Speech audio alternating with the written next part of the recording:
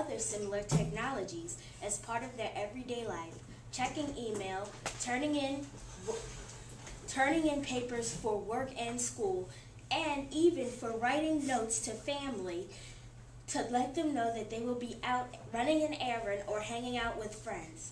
For people like me with either visual or physical disabilities, this is an everyday recurrence.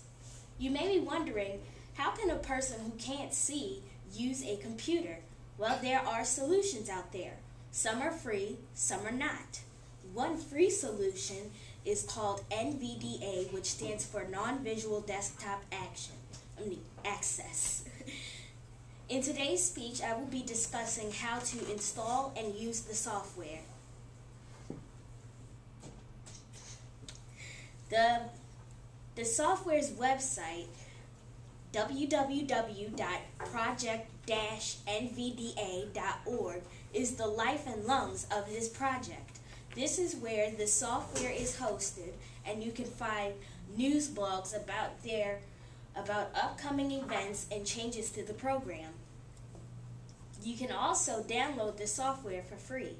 First, you click the downloads link on the page, and then you select either the stable or beta version of the program.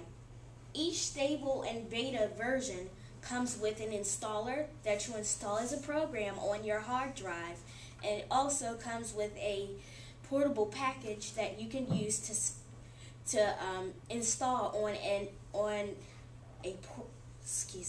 a portable hard drive or flash drive, so that it can be used on any desktop Windows computer.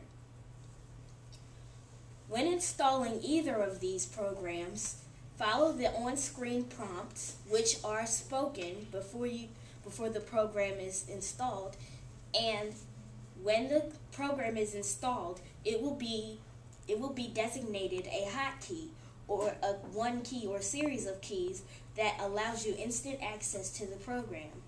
The program automatically assigns the key combination Control-Alt-N to the program. If this key is already taken up, or you don't like that key combination, you can always click the Properties submenu of the program to change the key combination at will. Next, we talk about setting preferences. When you first log on to NVDA, a welcome box is displayed talking about the program. You can tab over and decide whether the insert key or the caps lock key is designated for the NVDA key, which is the key that you hit in conjunction with other keys to set settings and do other things with the program. You're also asked to see this welcome dialog every time you launch the program. You can uncheck this box and then hit OK or Enter.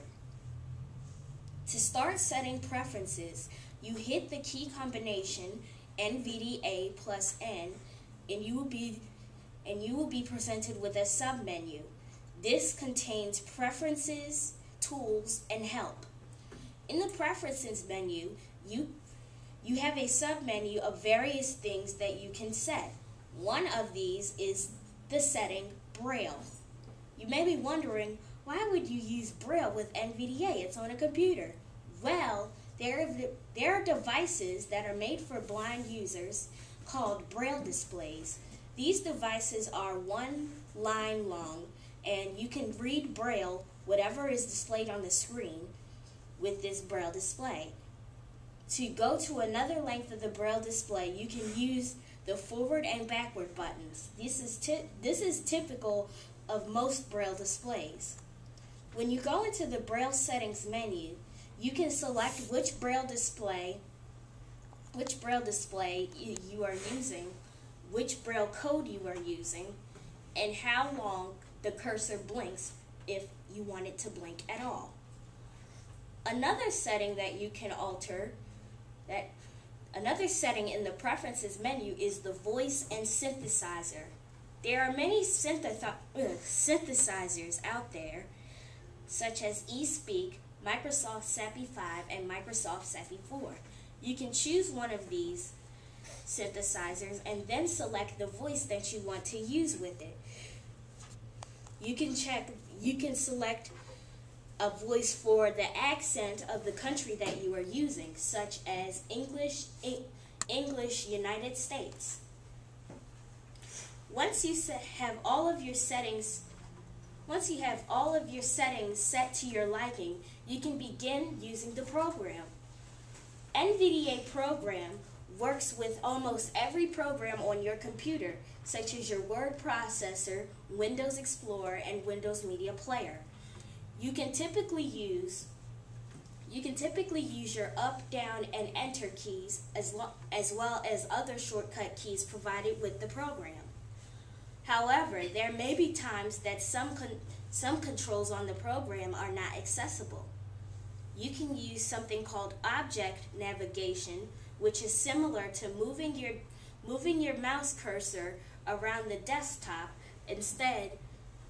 Rather, you use keys to manipulate the mouse. You can move the mouse to a control that you want, and then route the PC to the mouse cursor, and then use the mouse click feature of NVDA.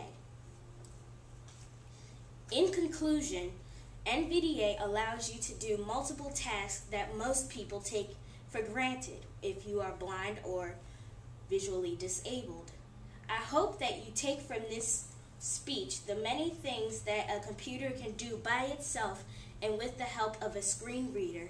And if you have a blind family member, or if you are blind, take the opportunity to demo or read the help files that come with NVDA.